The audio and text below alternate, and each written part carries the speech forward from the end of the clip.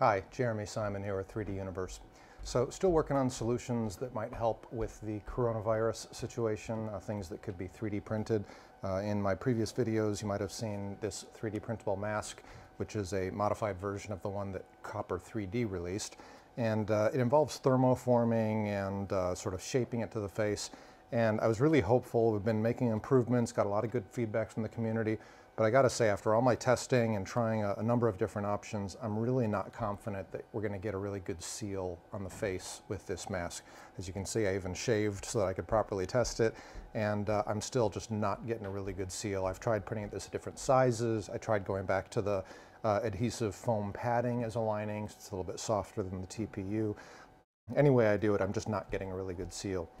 Meanwhile, one of my customers pointed out the design from the doctors at a clinic in Billings, this design here, and I think this design has a lot more promise. So I'll include the link to their website in the video description. I printed this one in a TPU-based material. Now I used the Copper 3D material again. They have one called MD Flex, which is a flexible, it's a TPU-based material, but it still has that nano copper additive for helping with antibacterial and antiviral properties, but that material is in very short supply, and once I go through the one spool that I have here, that'll be gone. So I will be switching over to normal PLA as the doctors that made this recommend. They say you can use PLA or ABS. So apparently standard materials are okay because it can be cleaned.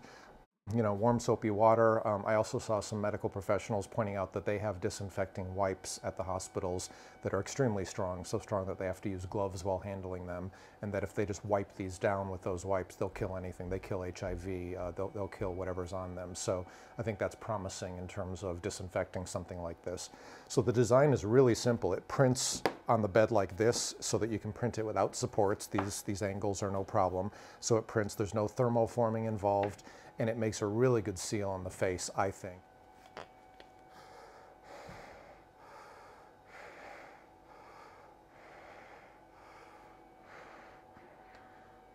As you can see, no fogging of the glasses. Somebody pointed that out in a previous video when I had facial hair that I was getting some fogging up there. This seems to work really well.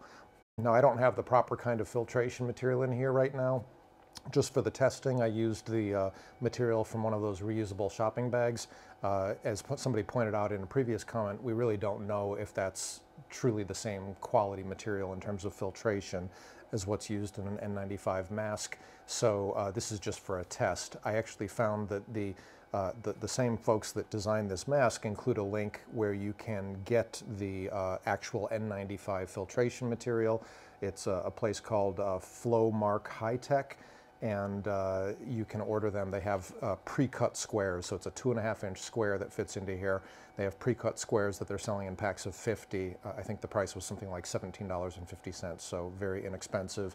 So I ordered a bunch of those. They have about a 2 to 3 day shipping lead time, at least as of today. That might get longer as demand grows, but that seems to me like a really good solution.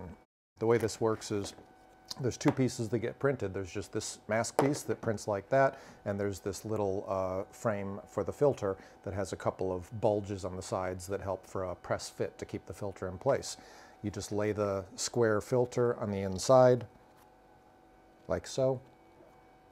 Take the other piece here and just push it in, and it holds the filter in place just like that. So it could not be easier for the design. There's 4 points to attach elastic bands, which I haven't put on here yet, but that's obviously very easy to do.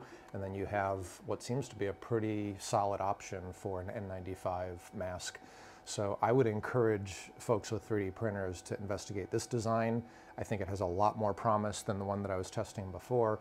And so I will include those links and share further feedback as it becomes available on that. I've also been printing the face shields, which I also recommend that anybody with a 3D printer consider doing. These are very easy to produce. There are a number of good designs available on the internet. This is just a prototype that I did. That's why I'm not wearing latex gloves right now. You would want to wear gloves as you're assembling these, and actually they get shipped disassembled, so you'd ship just the shield with the holes punched along with the assembled kind of headband and strap, and let people attach the shields at the destination.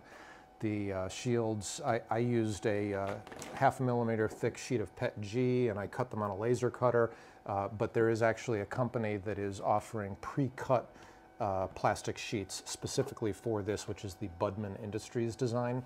There are a number of good designs out there. Prusa Research has released a good one. This one, as I said, is from Budman Industries, and there are others.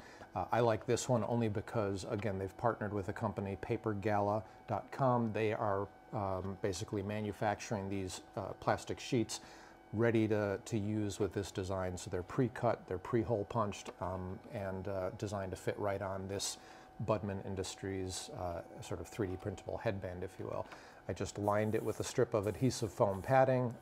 I just cut those, it's a 9-inch long by 3/4 inch wide strip of adhesive foam padding that fits right on the inside, and then 1/2 inch wide elastic bands. There's a little 3D printable clip that goes in the back to allow you to adjust the tension on the elastics, and that's all there is to it.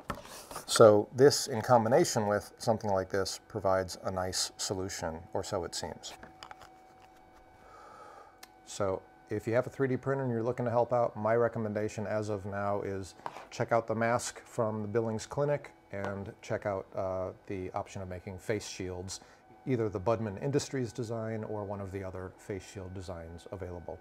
Let's get as many of these into the hands of the medical professionals as we can.